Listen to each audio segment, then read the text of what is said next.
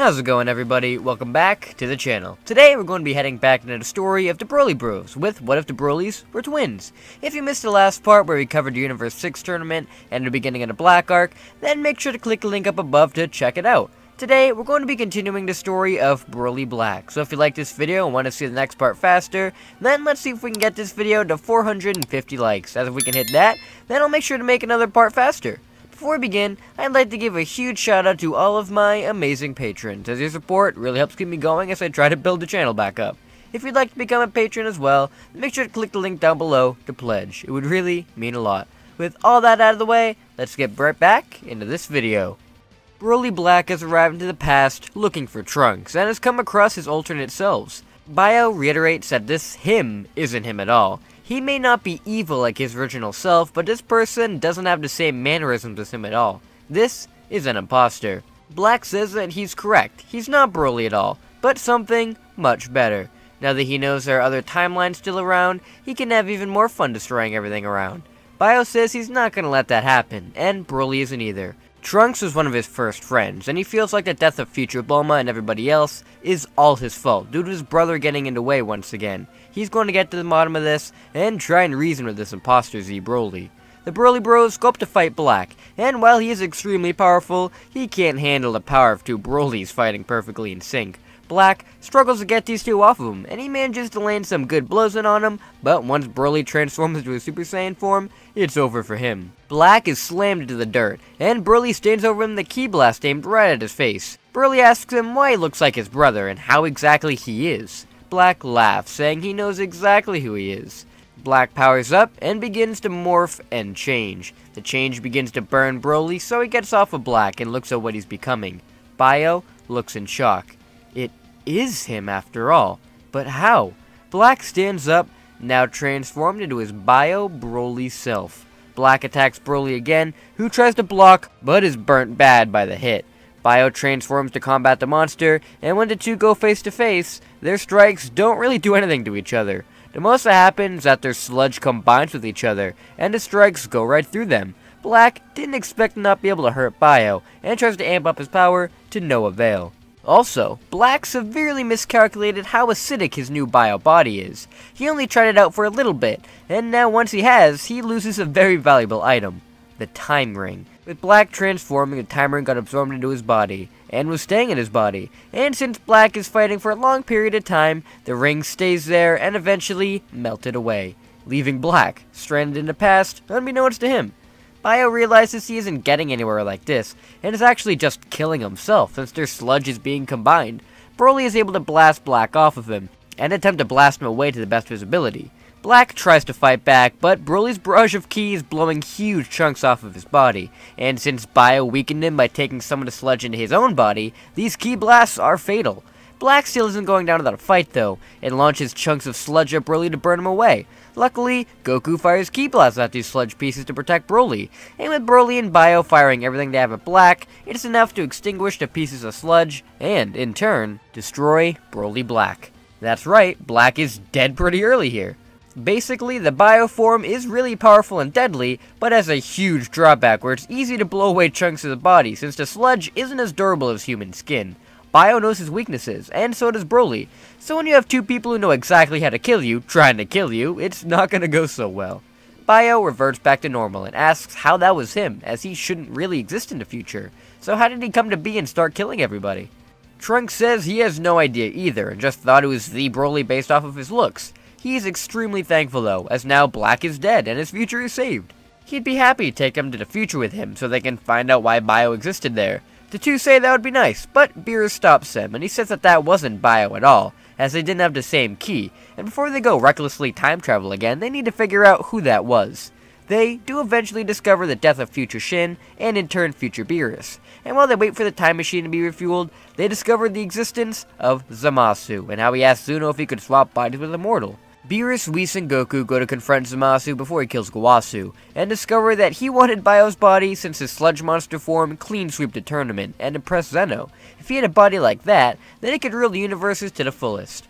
With that info, Beerus destroys Zamasu, and the present is saved from all of that meddling. With present Zamasu gone and the existence of Zamasu revealed, there is no need for the Brolys to go into the future since they all know who Black was, and now that's prevented from happening in the present.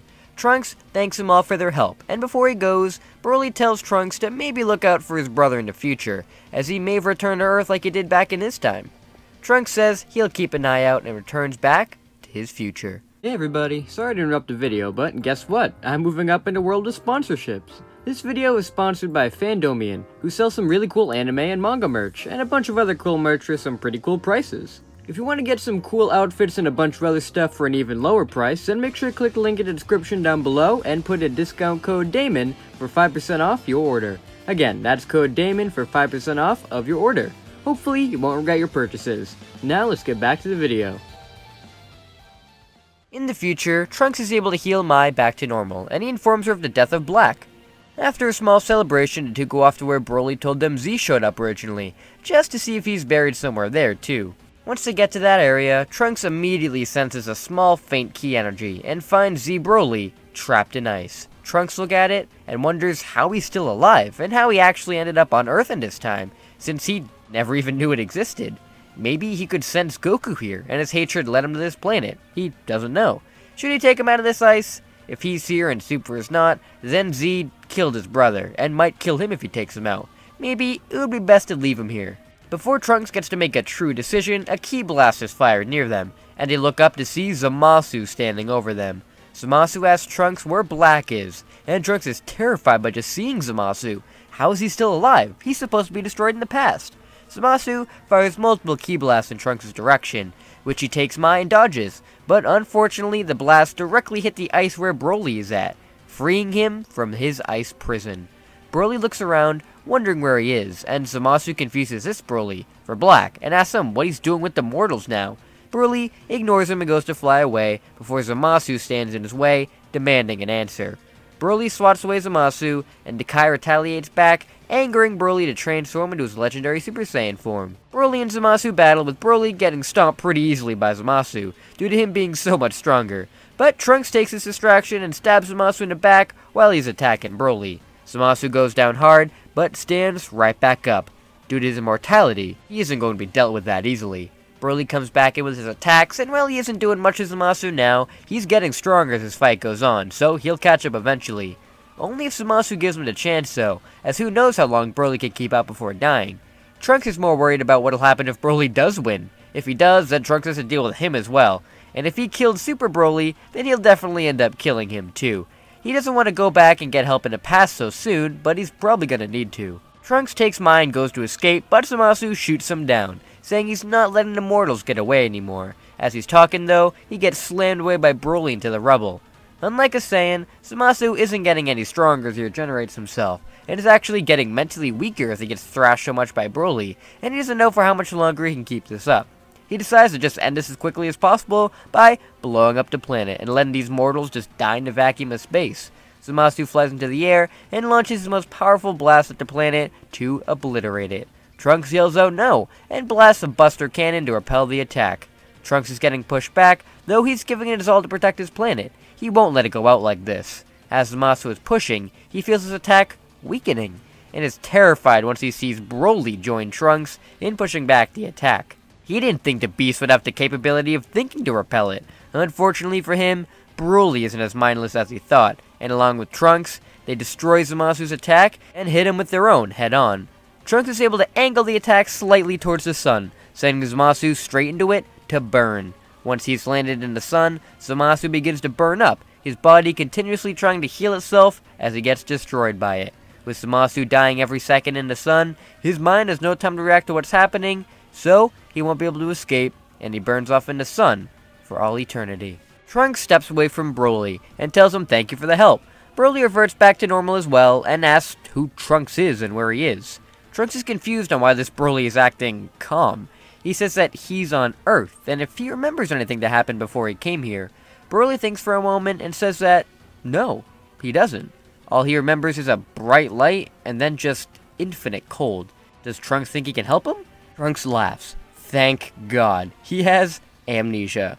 Well, they may not have been able to save Z Broly in the past, but here in the future, Trunks thinks he can give him a second chance. And that's where we're going to be leaving things for right now. Hope you guys enjoyed this part of What If the Brolys Were Twins, and everything in the Broly Black arc. Next time, we're going back to the present for the events of the Tournament of Power. So if you don't want to miss that, make sure to like this video and subscribe. That way, you can see it the moment it comes out. Thank you all so much for watching, and until we meet again. See you later!